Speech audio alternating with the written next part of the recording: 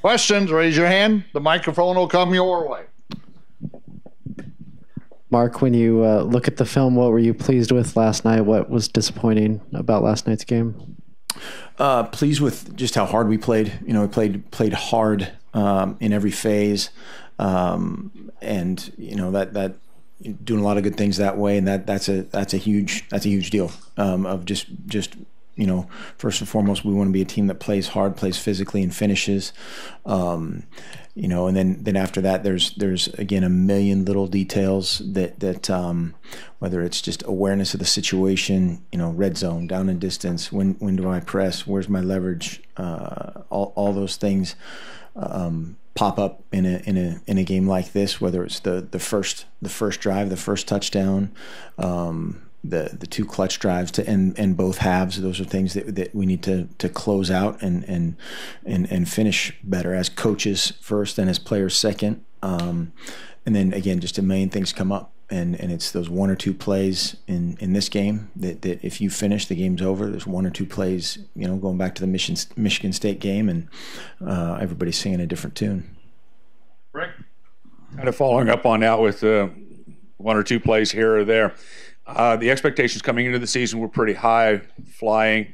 How do you manage the psyche, the mindset of the team and the coach when you've had, a pretty disappointing result last night? We talk about it, and again, I think if everybody is on board to continue to do the things that we've done well and improve the things that we haven't done well, win, lose, or draw, that's the goal. And at some point when you're again, obviously there's some tweaks here and there from a schematic standpoint, a personnel standpoint, a philosophy standpoint, just in terms of kind of how you tweak things from normally. You continue to work and you continue to count on the character of our team, the character of our coaches, the development that is taking place, and again, that turns into experience, and at some point you're off and run.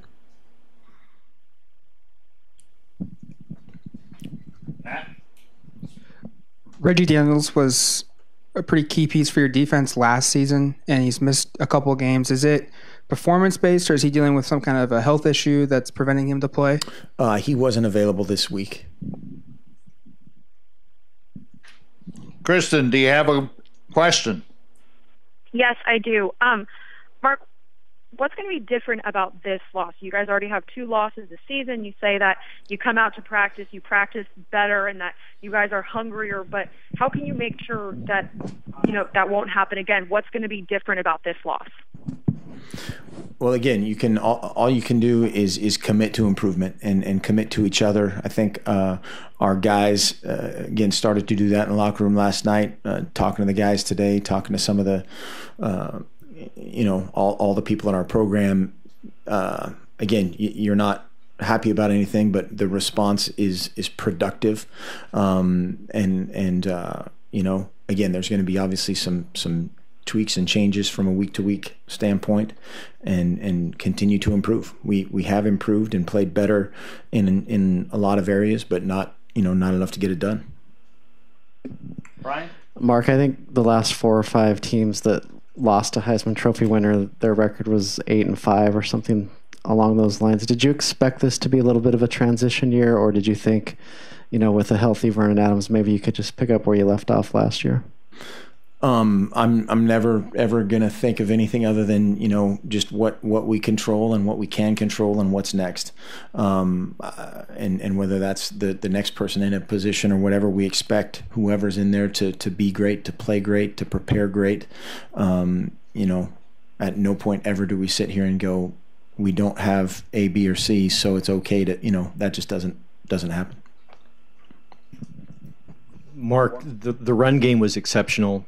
Blocking looked good last night on the offensive line. Moving forward, obviously you need to throw the ball efficiently. How do you go into this next week and for the rest of the season? Are there ways to improve the passing game with what you have? And Definitely. How do you go about doing that? Yeah. In some cases, and this is all coaching based. In some plays there was something there to be had. A couple times we had some route depth issues that are easily correctable. Obviously, made a couple plays, had a turnover, and so all those little details that are highlighted and talked about all the time. They come ablaze in a game like this to an inexperienced guy, whether it's footwork, just the eye progression, all those things you have to trust and make happen in the game, just like you have in training. Through the magic of modern technology, Andrew, do you have a question? Sure. Mark, when you look at this defense and how they played pretty well, except for those two end drive halves, do you have any kind of explanation when you go back and watch the film for what was different at the end of each half that really hadn't happened up to that point when the defense was playing pretty well? Okay, I interpreted that as a couple drives. You talking about the scoring drives at the end of each half? What? Yes, the scoring drives to end each half. Yeah. What do you see different? Yeah, going back again and couple times execution, a couple times that we could have put them in better situations. A couple times we had some, communication. And I'm talking, when I say a couple times, couple plays. A couple times they make a great throw and catch. We create pressure and try to put them in a hole, and I call the timeout to keep that as an option to get the ball back. Clock would have run out on that, and so that's all. You bunch all that up together and you work on each facet of those things individually. Back to Rick. The losses, it's a high-pressure business, I understand, and the losses are difficult to deal with. And then you see something that goes on like at Los Angeles today with Sarkisian and Randy Edsall being fired. How do you manage the pressures of this position, and how do you deal with these kinds of setbacks? Work. And get around a bunch of guys that I totally believe in and trust. That's coaches, that's players, that's everybody in our program. And you work to fine tune it, whether it's offense, defense, special teams, morale, all the things that go into this. You work, and the the business is the business, as as you alluded to, and that is completely out of our control from that standpoint. But how we react to yesterday, how we react and come to work tomorrow, that matters a ton. Joey in the back. After watching the film of Charles on defense, what was your assessment of him back there? He did some really good things and did some things that he'll improve. I think he needs to, it ran around great. Obviously, he had a couple big time hits that got it going. Needs to wrap up a couple other times, and he plays so fast that a guy like that is gonna miss some tackles just by virtue of how hard he plays, and then just confidence, of the position and communication, and immediately knowing what to do, whether it's based on, some defenses are based on the personnel or the hash mark or the strength of the formation, all those things just becoming second nature. Brian? To the untrained eye, it just appeared that Vernon had a lot more velocity in warm-ups. Has he made significant progress since the Utah game? Since the Utah game, I think so. I think that's the magic word is significant in quotation marks or italics or what going forward. And I don't know the answer to that. Matt? With Taj's performance the last 2 weeks, do you think you've kind of found the complement with Royce and now Taj, and how do they complement each other? Very big time change of pace. Although I think Royce can run fast, a little bit faster than people give him credit for, and I think Taj can be a very physical guy when the time is right, and so I think they complement one another very well. And then I think, like we talked about last week, just learning everything, positionally, protections, route running, aiming points, all those things that he'll continue to improve. Kristen, do you have anything else?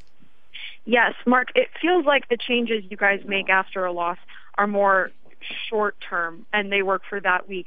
But what's it going to take for you guys to be able to sustain a winning streak and get 2 wins in a row? One win, and I don't understand. I don't understand your question on the first part of the short term. Oh, sorry. I just, it's been that pattern of win, loss, win, loss, win, loss, and it feels like the changes that you're able to make work for that week, and then it's, a mentality or something drops off to where you guys kind of take a bit of a step back. So I'm asking, what's it going to take to kind of be able to keep that mentality for the rest of the season? Yeah, and that's where I guess just one at a time. And every time something happens great or something happens that's not great, that's something you need to put in your memory bank and learn from, and that's experience. And we're building a lot of things that we want to sustain, certainly, and then we're building a few bullet points that we need to improve upon. But I think anytime we make a correction or an improvement or an adjustment, that those should last forever. Andrew Greif, you have anything else? No, I'm good. Thank you very much. Thanks. Matt? You kind of brought up experience in the secondary. I don't think with Cisse and now Reggie being unavailable, I don't think you have anyone in the program that's been on defense for 3 years or longer. How much does that impact the way guys just react or know what they're supposed to do during games? Is that a big factor at all? Well, it's certainly a factor, and that's one of those things. Great teams have talent, experience, and depth, and you can't manufacture any of those things. It's nobody wants to hear about time, and those are excuses, and that's totally understandable. And that's where we have to coach. We have to put them in great position, and then they have to build confidence by what happens. And if it's something not good, you learn from it and flush it. If it's something good, you keep it with you. And then that's where, again, you just can't manufacture all these, 3rd and 9 and giving up a 38-yard pass, the red zone, just all these things that you hammer home constantly until it happens in a game. I don't want to say it's meaningless, but getting those guys to trust those things is it's a process. Winding things down, Warren? Mark, I talked to Coach Neal after the Utah game, and he said one of the great things about you in practice is that you come to work with such a positive attitude and upbeat, and you get the players, you show that to your players, that you go to the defensive side and you're all around. This week in practice, how are you going to, I guess, create that positive momentum after a loss heading into Washington, which is going to be a tough opponent? Yeah, again, the only thing that we can concentrate on are the solutions. It's very easy to sit here and point at what's wrong and point directly at me 100%. But we have to be in the solution business, and that's when we deal with our team or our, individual guys, however it is what can we do now? What's next? Because the negativity will take care of itself, as far as execution and all there's a million things that we're absolutely not pleased with, but now what? Again, our character of our team, how they've worked, all those things, I'm absolutely 100% confident they're going to come out and prepare great. Last call. Any more questions? Okay. Thank you. Thank you.